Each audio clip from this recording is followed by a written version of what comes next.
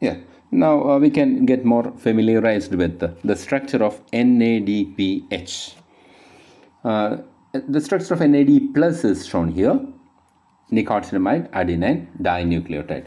We can examine whether all these molecules are there in this big structure.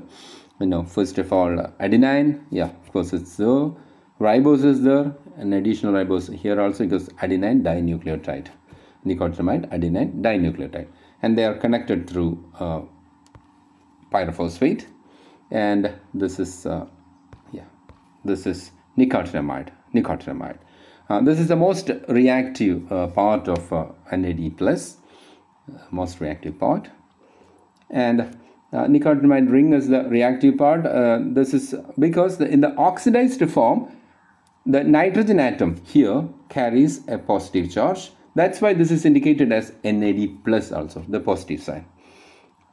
And here when NAD plus has a phosphate group esterified to the second position of one of the ribose here, and the second position esterified with the phosphate group, then it becomes NADP plus. Now, even though NAD and NADP are having similar structures, they are not interconvertible. And they are not formed through same chain of reactions also. Not formed through same synthetic reactions. Now, during oxidation of substrate, nicotinamide ring of NADP plus accepts a hydrogen ion and 2 electrons here.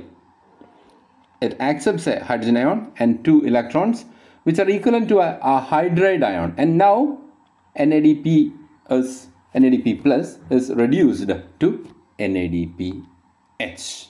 So this is what happened, and the valency of nitrogen is reinstated. The valency of nitrogen is 3 is reinstated, as well as the electrons are accepted here, as I said. Now, the high potential electrons are required for most biosynthetic reactions, because most of the biosynthetic reactions, substrates are more oxidized than products. So that is, there is the role of NADPH as the donor of electrons during biosynthesis, since substrates are more oxidized than products. And NAD plus also, NAD plus accepts a hydrogen, just as NADP plus accepted. NAD plus also accepts hydrogen ion and 2 electrons to become NADH, just like NADP plus has accepted 2 electrons to become NADPH. But NADH has an entirely different role in metabolism, and NADH are actually used for synthesis of ATP through oxidative phosphorylation. So this slide shows the structure of NAD plus, NADH and NADPH. You can pause and study it well.